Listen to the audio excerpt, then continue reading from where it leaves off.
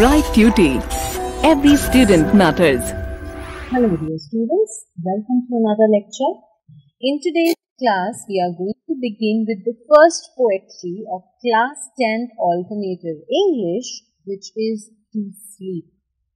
Now this is a poem which is written by William Wordsworth. We all know that William Wordsworth is a very famous poet, and he in every poem that you must have read, of William Wordsworth, there is one theme that he particularly focuses on, and that theme is nature. So he loves nature, he loves to bring out the beauty of this nature in every poetry of his. And in this poem also, he has managed to correlate sleep with the nature. Now, how does he do that? That is an art in itself. So, in this poem, he has personified sleep. He has treated sleep to be a living thing, and he is requesting sleep to come to him because he has not slept for 2 days and he wishes to sleep peacefully today, the day when he writes this poetry. And he is also told the sleep of all, the tricks that he has used, be it counting the sheets or listening to the beautiful sounds of nature, the birds and everything. But it was in vain, and he had not slept for 2 days and he just wanted to sleep tonight. He also told sleep to come to him because according to him, sleep was something that marks the beginning of a new day. If you sleep well at night, if you sleep peacefully at night, then you start your day afresh, and therefore the value of sleeping peacefully has also been talked about in this poem. So this is a very short, simple, yet a very William Wordsworth poem in which he has talked and emphasized on the beauty of nature yet again. So, let us begin with the poem first, about the author, about this poet, William Wordsworth. So, he was a significant poet of the Romantic movement in the English poetry. He was born among the beautiful lakes and mountains of the Lake District in northwest England. He wrote poetry about the English countryside, and some of his poems are immortal records of the fascination he had for nature. As I told you, a few of his poems have only and only talked about the beauty of nature and its impact on the soul and the kind of effect it has on the reader. He revolutionized the content and style of poetry and used the simple language of common. And this is the most distinct characteristic about William Wordsworth's poems. He uses very simple words, he uses a simple language so that it can reach out to the masses. So this is why his poems are so much sought after and they are so famous. So let us begin reading this poem, To Sleep. So a flock of sheep that leisurely pass by, one after one, the sound of rain and bees murmuring, the fall of rivers, winds and seas, smooth fields, white sheets of paper and pure sky. So as you can see in the first stanza itself, he's emphasized on, he has beautified, I think, almost every aspect of nature, be it the flock of sheep or the rain or the bees, the river, the sea, the water, the sky. So every aspect of nature has been touched upon by him. So he says that a flock of sheep that leisurely pass by. Leisurely in a fun way. We have usually seen the flocks of sheep passing by on the road, and they walk, they pass, they, just keep on strolling for no purpose at all. So, leisurely, when you do it out of fun with no particular aim in your mind. So he saw, or he had imagined. Now all these things that we are going to read about in the first stanza are those things that he imagined, believing and hoping that he would be able to fall asleep. So he imagined a flock of sheep that was passing by very leisurely, with leisure, one after the other. So one after the other, they were not walking in, groups of 2 or 3 for that matter. So one after the other, he saw a flock of sheep moving, after each other. The sound of rain and bees murmuring. So he had even imagined that he could hear the beautiful sound of rain, the beautiful sound of the bees. And murmuring, we all know, is a very, low sound for something, whispering, murmuring. So this is again something that we people usually enjoy, the sound of the rain falling on probably the roof, the sound of the bees. It connects you to the nature. So he had imagined listening to the sound of the rain, of the bees, the fall of the river. He even imagined the sound that a falling river produces, the sound of the winds, which is very hard to actually listen to. But if you are a nature lover, then you even enjoy the sound of the wind blowing. And seas. Smooth fields. So smooth fields means the fields which are green. As far as your eyes can take you, you just see green fields.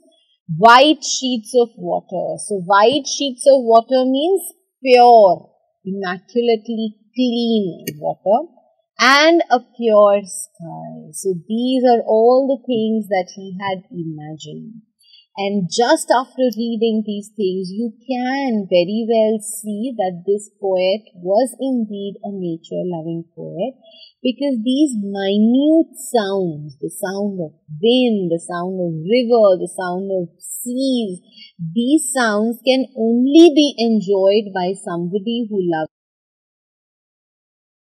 I've thought of all by turns, and still I lie sleepless, and soon the small bird's melodies must hear, first uttered from my orchard trees, and the first cuckoo's melancholy cry. So he said that I've thought of all by turns. All, what does this all refer to? The things that we've read in the first stanza. So all these things he had imagined in turn, one after the other. So he first imagined a flock of sheep moving behind one another. Then he imagined that he could hear the sound of the rain, bees, river, wind, seas, and one after the other he imagined all the aforesaid things. And still I lie sleepless. And he said that even after that, I am not able to sleep. I am still sleepless. I do not, feel sleepy at all. And soon the small bird's melodies must hear, first uttered from my orchard trees, and the first cuckoo's melancholy cry. And soon means he was talking to the sleep, and he was telling the sleep that if you don't come to me, that is, if I am not able to fall asleep tonight also, very soon the morning time will come. Very soon, it will be the dawn. I hope we all understand. Dawn, the early morning before the sun rises. So he said very soon will be the time when I would be able to hear the melodious, the beautiful sound of the birds chirping. Where? from my orchard trees. He had an orchard. He had a huge field which had trees grown in it. So he could hear the sounds. He was telling the sleep that if you don't come to me early, then I would be able to hear the sounds of the birds who will wake up to a new day. Not only will I be able to hear the chirping birds, but also the cuckoo. Cuckoo also we know is a kind of bird, and melancholy means something which is a little sad. So he said that even when the cuckoo is going to wake up in the morning, he also, or the cuckoo bird is also going to give a melancholous cry. The cuckoo is going to produce a sound which he thought was a little melancholy.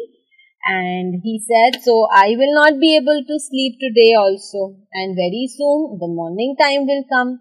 Once it is morning, I will be able to hear the sound of the birds chirping. From where? From my orchard trees, from the trees that are there in my orchard. And not only the birds, I will also be able to hear the melancholous cry, the sad and the depressive sound of the cuckoo bird. Even thus, last night and 2 nights more I lay, and I could not win thee. Sleep by any stealth. Do not let me veer tonight away. So he was again talking to the sleep. As I have told you at the beginning only, one poetic device that has been used in this poem throughout is personification. The poet has personified sleep. He is talking to sleep. So he said that last night and 2 nights more I lay. So last night also he was not able to sleep. And other than that, 2 nights more I lay and could not win thee. I was just lying on the bed and could not win you. Means I could not sleep. Winning over the sleep means bringing the sleep to you, being able to sleep peacefully, but he was not able to do that. So he said that last night and there were 2 other nights that I just could not sleep and was simply lying on my bed. Sleep by any stealth. Stealth means any sort of smartness. What smartness? He is basically talking about the tricks that he used, that he mentions in the first stanza.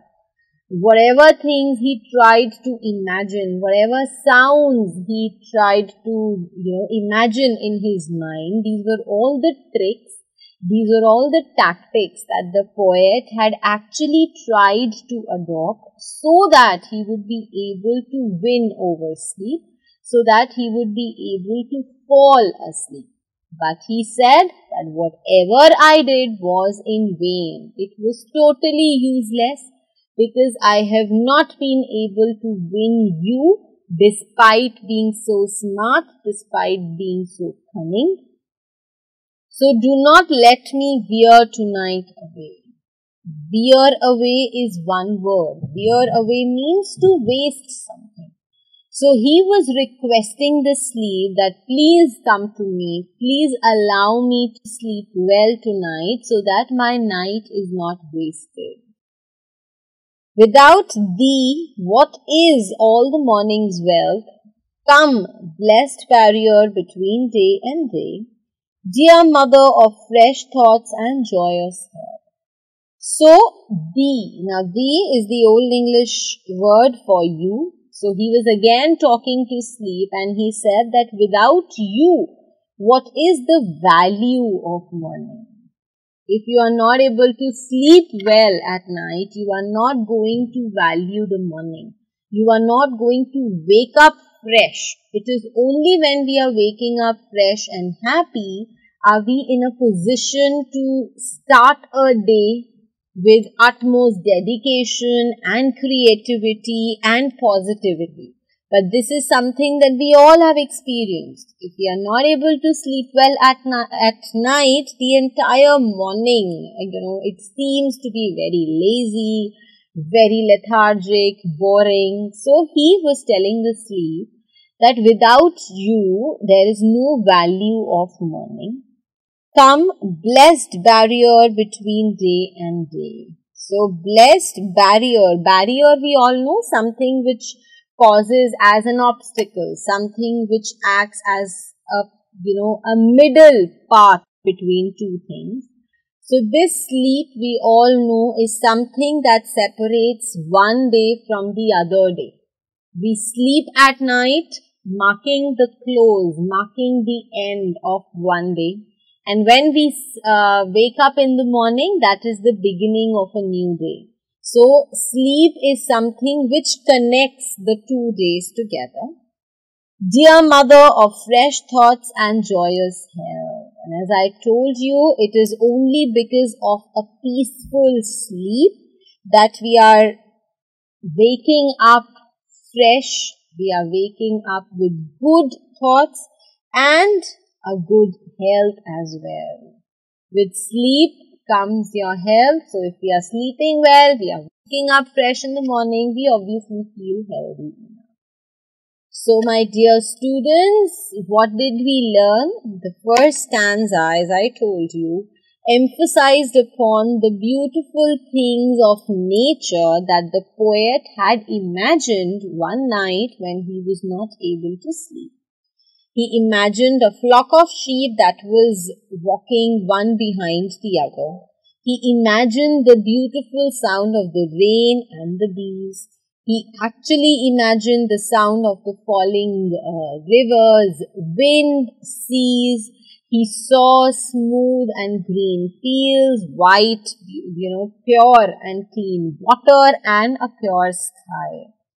All these things he thought of one after the other in turns. And why did he do? Because he wanted to fall asleep as he had not slept for 2 previous nights.